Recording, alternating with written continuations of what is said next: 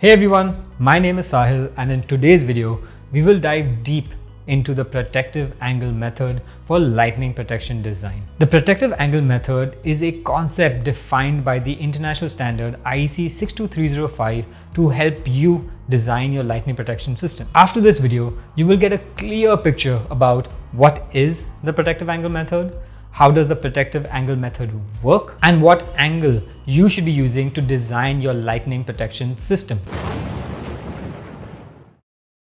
So let's start. What is the protective angle method? This method is commonly referred to as a mathematical simplification of the rolling sphere method. The protective angle is determined in such a way that when the slope intersects the rolling sphere, the additional area under the protective angle marked green in this figure and the area that is now under the protective angle marked red are equal. The protective angle method is best used on simple structures. Also, it is valid only up to heights equal to the radius of the rolling sphere as defined by the class of lightning protection system for that structure. For structures with a protruding metallic structure, the protective angle method is generally used as a supplement to the mesh method. We have explained the rolling sphere and the mesh method in our blogs. The link is in the description.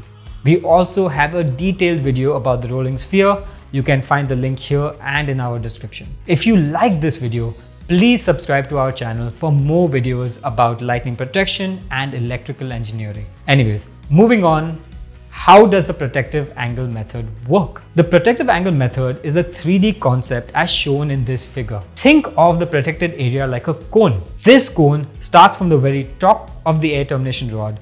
From there, it spreads out all the way down to the structure's surface. The protected area will be cone-shaped in the case of a simple air termination rod as shown here. However, it can also be a 10-shaped protected area in case of a catenary wire where 2 or more air terminals are required. So, what protective angle should you use for designing your system? The angle depends on the class of lightning protection system and the height of the rod. It is determined from table 2 from IEC 62305 part 3 as shown here. For simplifying it further, here's the table showing the protective angle for air termination rods that are up to 2 meters in length. These design methods like the rolling sphere method, the protective angle method, and the mesh method should only be carried out by a competent or authorized engineer.